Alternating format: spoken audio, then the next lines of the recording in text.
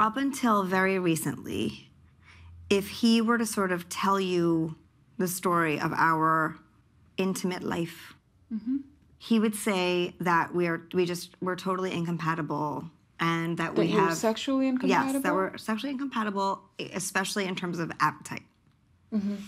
And what's the incompatibility? Well, like, I never wanted it, he always wants it. I view sex in a lot of ways. I see it like eating and like sleeping. I have to do it every day.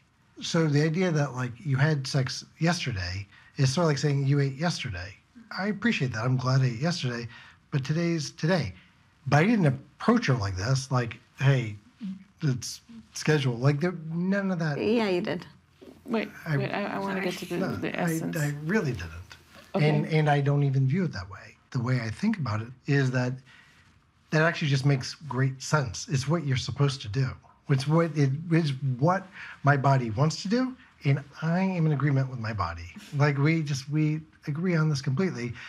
I don't see how anyone can disagree with it. Like, I don't even understand the idea, like, I don't want to. Doesn't even make sense to me. I'm like, something's clearly wrong with you.